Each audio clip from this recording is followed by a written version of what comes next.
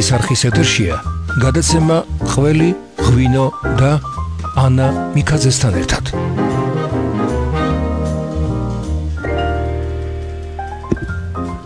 შუადღე მშვიდობისა, როგორც იქნა მოვახციე თბილისამდე, ჩამოვსოფლელდი ასე ვთქვათ და კი ნაღამ დამაგვიანდა გადაცემაში.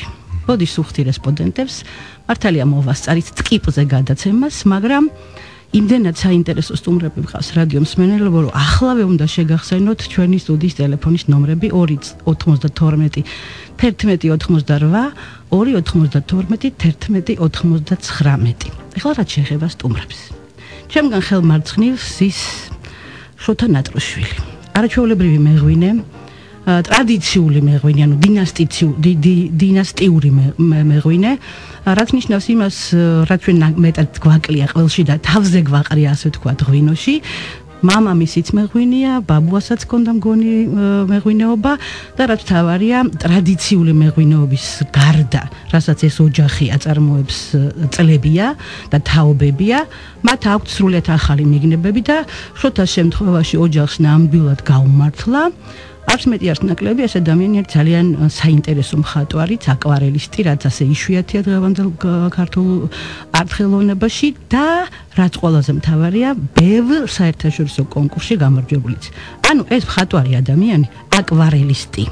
მოდი ხაზგასმით ვიტყვი ამას, ეს ჩემი საყვარელი მიმდინარეობა მხატვრობაში. მე ვგზნობ, რომ მისი ღვინის ფერებიც აქედან იქნება წამოსული, იმიტომ რომ მართლაც მე გასინჯული მაქვს მათი ოჯახის ღვინოები, მეგობრობ ბატონ გიორგისთან და ვიცი რამდენად წესიერი და პატიოსანი ღვინო აქვს ამ ოჯახს. მეორე სტუმარი ჩვენი ასევე ძალიან საინტერესო ახალგაზრდა ქალბატონია, ჩვენ მასთან პირდაპირ ერთ კონკრეტულ პროექტზე ვისაუბრებთ. იცით თქვენ რომ რა თუ არა და შეხვედრის მოედანი ქმნის პროდუქტის და მომხმარებლისთვის ყველაზე ხელსაყრელ გარემოს.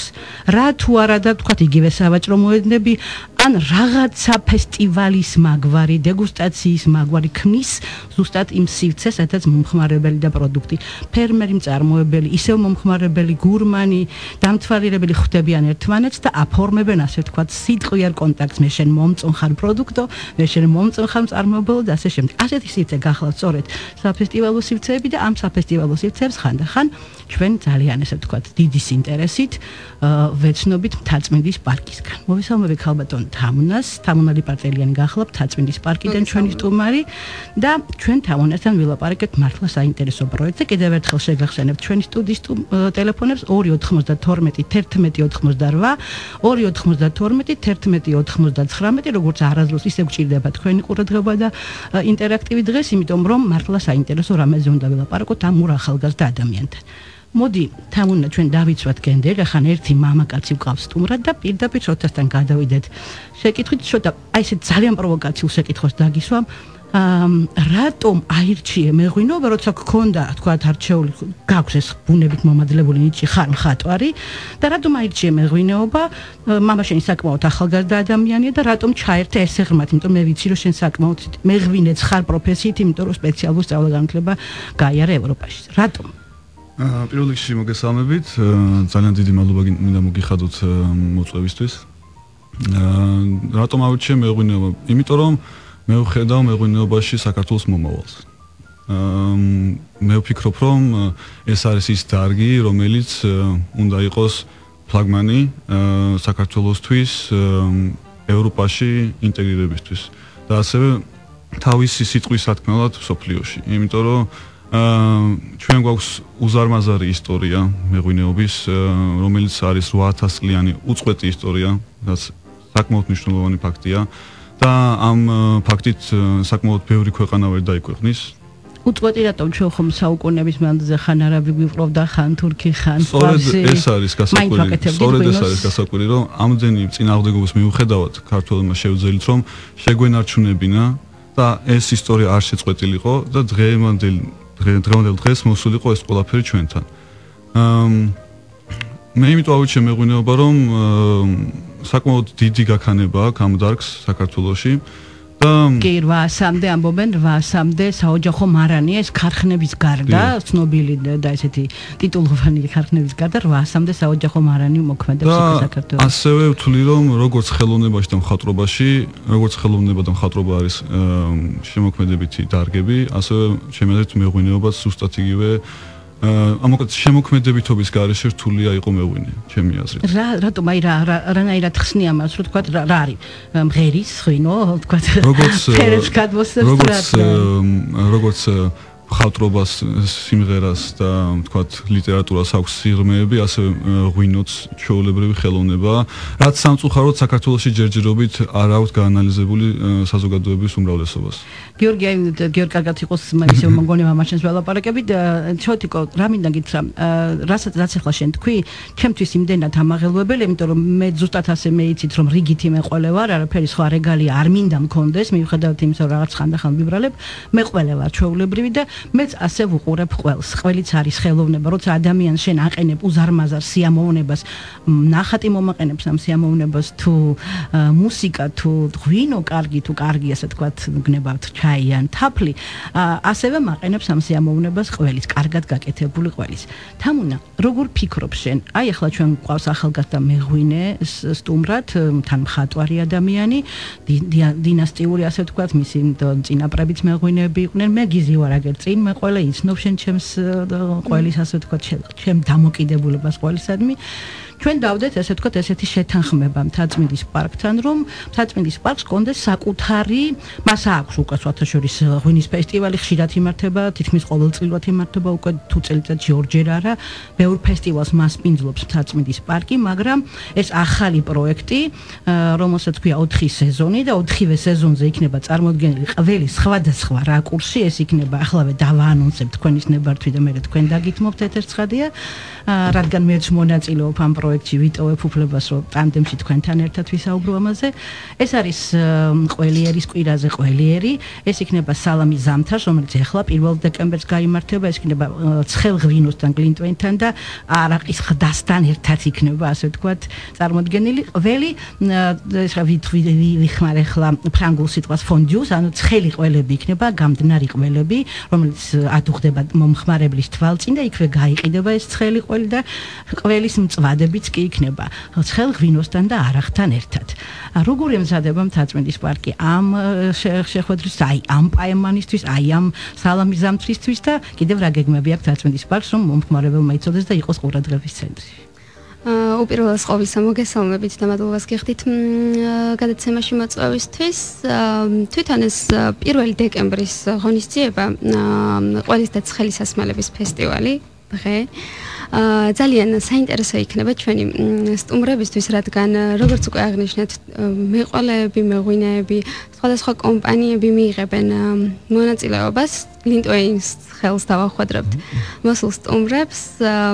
ჩვენ უკვე დიდი ხანია დავიწყეთ მზადება ამ ღონისძიებისთვის, საერთოდ მთაწმინდის პარკში ადრიდანვე ვიწყებთ ხოლმე მზადებას, ამიტომ ზუსტად ესე რაოდენობრივად არ დავასახელებ რამდენი მონაწილე კომპანია დაგხვდებათ, თუმცა გარანტიას ვაძლევთ ჩვენს სტუმრებს, რომ აუცილებლად დიდი მრავალფეროვნება იქნება როგორც ყველის მიმართულებით, ისე ცხელი სასმელების მიმართულებით. თამუნა მე როგორც მწარმოებელს და დარწმუნებული ვარ, შოთიკოც მიიღებს მონაწილეობას ამ ღონისძიებაში, იმიტომ რომ მე მაგალითად ახლავე თავაზობ რომ თავისი აკვარელიც გამოფინოს, ღვინოც მოიტანოს, მოადუღოს კიდევაც, მოაცხელოს კიდევ, უნდა სივადაც მიართვას, პრობლემა არ არის. დავიბევოთ ასე ვთქვათ ერთი მონაწილე.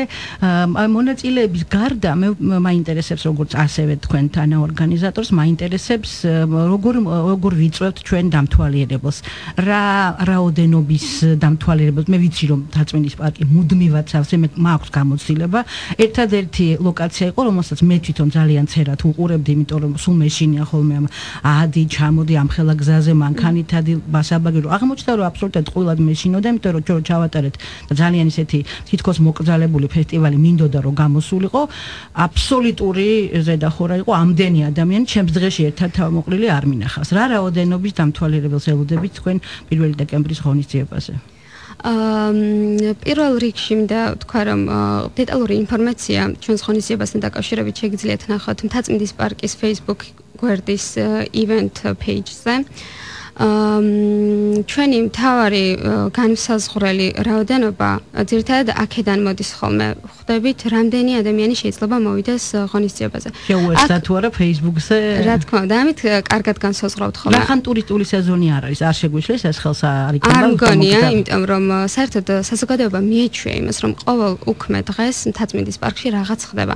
სულ რომ არ დავუანონსოთ არაფერი, მაინც გვეყოლება ის რაოდენობა, რომელიც სჭირდება კარგ ღონისძიებას. ამასთანავე, როცა იცის ყველამ, რომ ანა მიქაძის ორგანიზებით ტარდება ყველის ფესტივალი, ასე ვთქვათ, თბილ სასმელებს რომ თავი დავანებოთ. დარწმუნებული ვარ, რომ დიდი დაინტერესება ექნება. მსმენელი თუ მხედავთ გაბადრული ვისმენ, გაბადრული ვიფერებ ხოლმე ესეთ იმას. მადლობა თამუნა. ასევე ძალიან მნიშვნელოვანია ისიც, რომ სეზონის მიხედვით შევარჩიეთ ცხელი სასმელებიც ყველთან ერთად.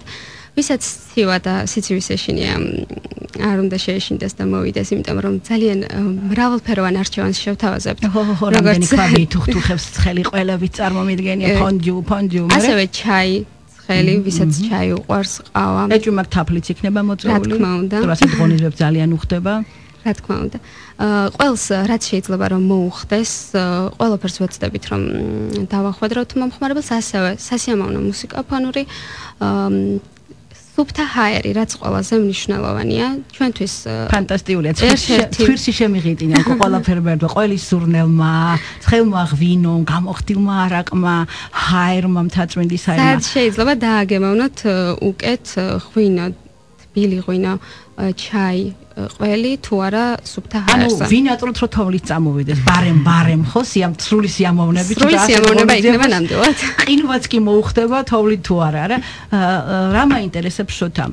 როგორ ფიქრობ? ახლა იმდენად ახალგაზრდა ადამიანი ხარ, რომ ძალიან მაინტერესებს ზუსტად შენი თაობის აზრი. ასეთი შეხვედრების მოედნების ორგანიზება, ზოგადად ფესტივალებზე ვლაპარაკობ. რამდენად უწყობს თქვა აი შენნაირ მეწარმეს ხელს? აუცილებელია ჩემი აზრით. ეს არის ერთ-ერთი ეს კულტურა რამდენად ბევრია მოსაზიდი.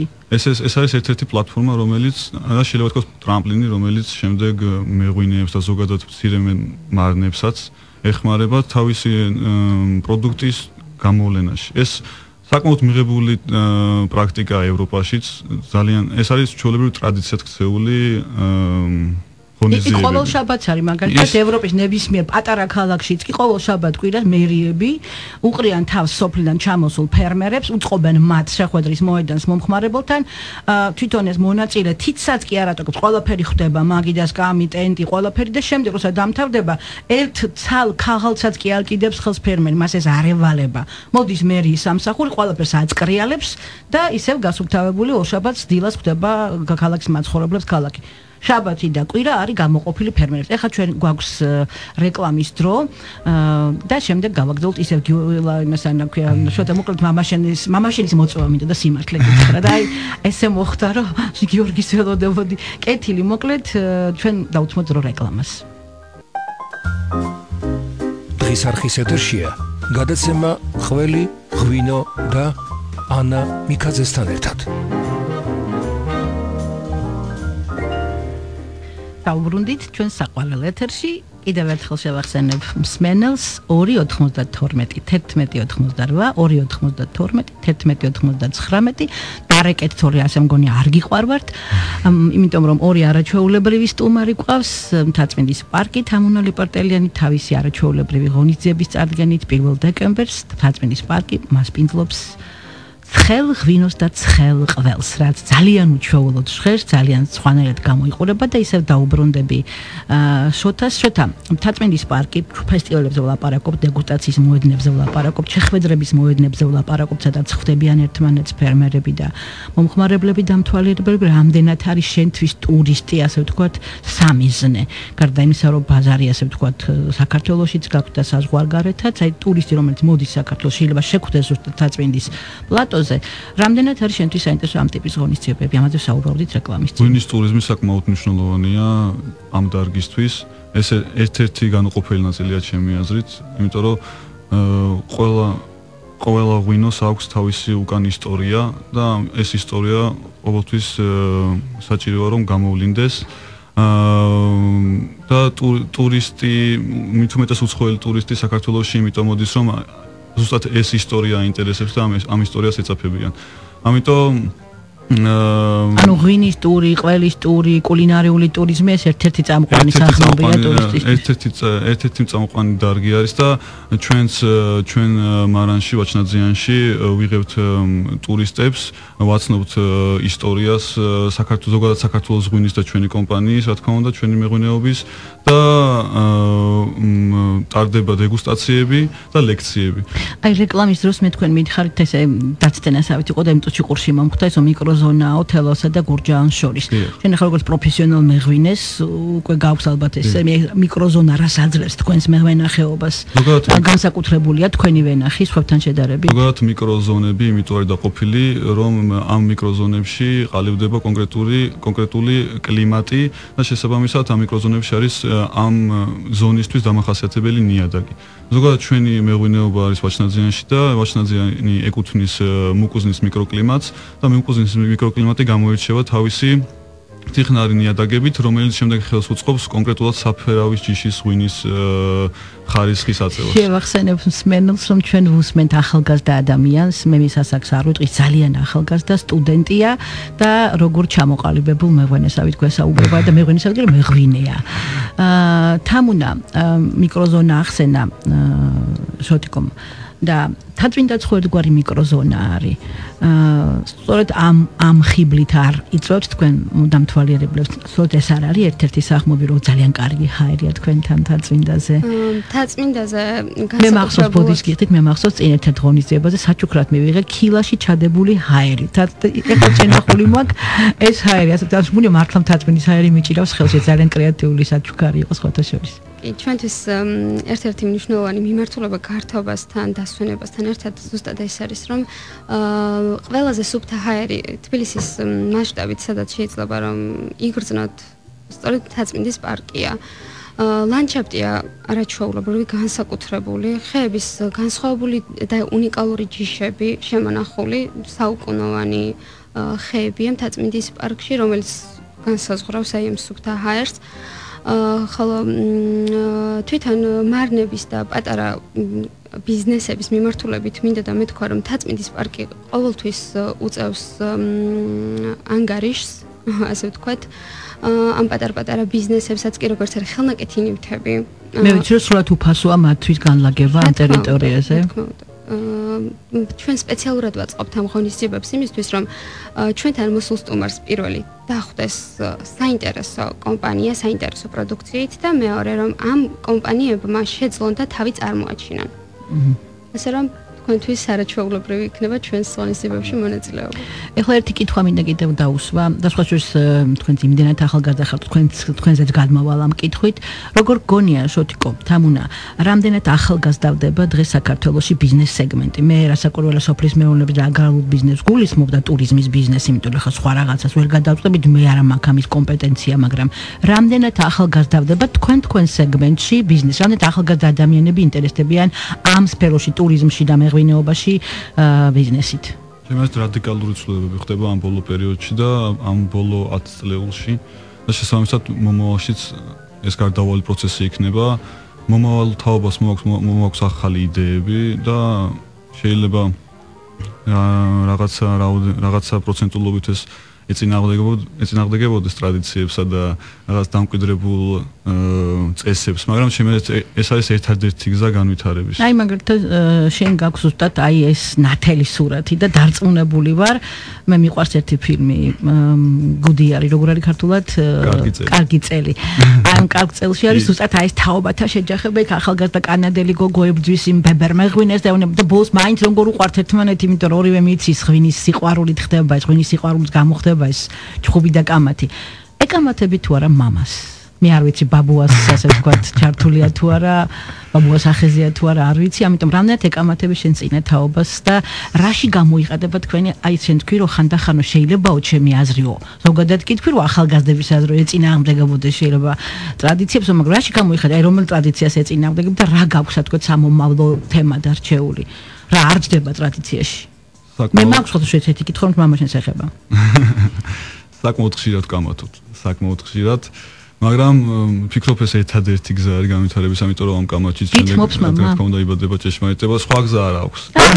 კარგია, ძალიან კარგია. სხვა გზა არ აქვს მამას. მის გიორგი, სხვა გზა არ აქვს, უნდა დაუჯეროს ოტიკოს. სხვა გზა არ აქვს, იმიტომ რომ სხვანაირად არ გამოვა. მის გამოცდილებასაც ვიზიარებ, მის ცოდნასაც რა თქმა უნდა, მაგრამ დრო იცვლება და უნდა შევიცვალოთ ჩვენც და შესაბამისად. მაგალითად რა შეცვალე? ყველაზე ისეთი, რაც მიგაჩნია რომ თქვენს კომპანიაში არის შენი გადაწყვეტილება და ამან მოიტანა გარკვეული მოგება კომპანიისთვის, რა არის ესეთი თუ გახსოვს? პირველ რიგში შეფუთვა. ანუ შენ მაზრმა შენი გაზრი გაიტანა. დიახ, ანუ მამას ჰქონდა გარკვეული წარმოდგენები ეტიკეტებზე, ეტიკეტის იმაზე სახეზე, მაგრამ მე როგორც მახსოვს, თქვენი ეტიკეტი არის მინიმალისტური, ძალიან სადაა და ძალიან ისე დახვეწილი. დღესდღეობით უკვე ავედით ამ ეტაპზე უფრო სწორად, იმიტომ რომ როდესაც უკვე მქონდა გამოცდილება უცხოური ღვინოების ეტიკეტების ნახვაში და მივხვდი თუ როგორი უნდა ყოფილიყო და რომ ჩამოვედი საქართველოში უკვე მე მქონდა წარმოდგენა თუ როგორი რა სახე ექნებოდა ჩვენ ეტიკეტს.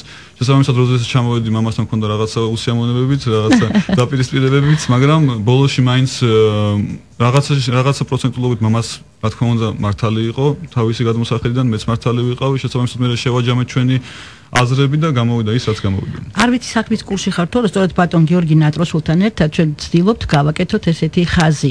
განსხვავებული ქართული ყველის ხაზი. ხა ისევე როგორც ღვინოში ყველსაც ჭირდება, აუცილებლად ჭირდება. ხა ზუსტად მთაწმინდის პარკის ეს მცდელობა ეს 4 სეზონი ჩვენ სულ ახალ იდეებს, ყველში ახალ იდეებს უნდა გავუკეთოთ პოზიციონირება და ინიცირება. ეს უკვე ძალიან გვეხმარება იმის რომ ცოტა კიდე მეტად ერთი ნაბიჯი წინ წავიდეთ, მაგალითად იგივე გიორგის აზრია, ეს ჩემი აზრი არ არის, ვერ მივისაკუთრებ და ვერ მივიჩემებ ვერანაირად. გიორგი მეუბნება რომ მოდი გავაკეთოთ მაგალითად ყველი ფორთოხლის ნელი ტონებით, და ღვინოს აქვს ეს რაღაცა სოკოს ტონები, მიწის ტონები. ყველსაც აქვს ხოთაშორის სოკოს ტონები და მიწის ტონები, თხილის ტონები, ესენი ყველსაც აქვს. როცა ყველზე მუშაობს სერიოზულად, ზუსტად აქამდე მიხვალ, გინდა არ გინდა მიხვალ საგემოვნოთ ისე ბებამდე. ანუ ერთი მიმართულების გემო კი არა, ბევრი გემოები შეიძლება ყველში ჩაიდოს. ლიმნის გემოთი, მსხლის გემოთი, ეს ცოტა უცნაურად ჟღერს ტრადიციული კონსერვატორი ქართველი მომხმარებლებს, მაგრამ ეს ანიშნავს იმას, რომ ფორთოხალს ჩადებან იმას რა ქვია.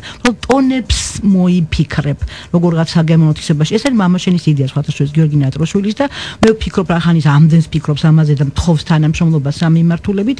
თქვენთან ალბათ, როდესაც თქვენ ზად იქნებით უკვე ტურისტების მისაღებად და როგორც მითხარი შესვენების ზად ხართ, ალბათ გექნებათ საკუთარი ყველი და საკუთარი ღვინო. თუ არა თაფლი, ხილი და სხვა რაღაცებიც. ჩვენი შემდეგი განვითარების ეტაპი არის უკვე ეს. ჩვენ გვაქვს ჩვენი Facebook გვერდი, სადაც შეუძლიათ მაყურებელსაც ნახონ ჩვენი მეღვინეობა და მისამართიც შეგიძლიათ მოგვაკითხონ კიდევაც.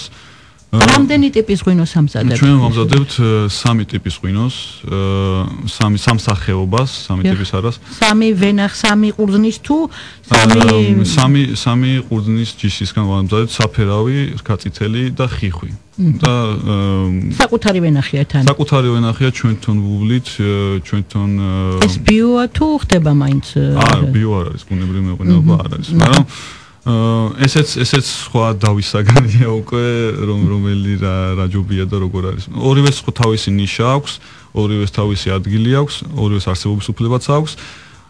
მაგრამ ჩვენ მაინც ვემხრობით კლასიკური მეღვინეობის განხრას. ქვევრის ღვინო ხარ? ქვევრის ღვინო გვაქვს ჩვენ მოკლედ ვაყენებთ ქვევში ტრადიციული ქართული მეთოდით, მაგრამ მაინც ინოვაციური რაღაც პატარა დეტალები, როგორც შეგვიძლია, შეგვაქვს მაინც და ვცდილობთ რომ უფრო განმოვითაროთ და უფრო დავნერგოთ. ეს ველოდოთ თქვენ სამღვინოსთან ერთად 3 სახეობის უცნაურ ყველსაც, ტურისტი თქვენთან მოვა და ამ 3 სახეობის ღვინოს და 3 სახეობის უცნაურ ყველს დააგემოვნებს.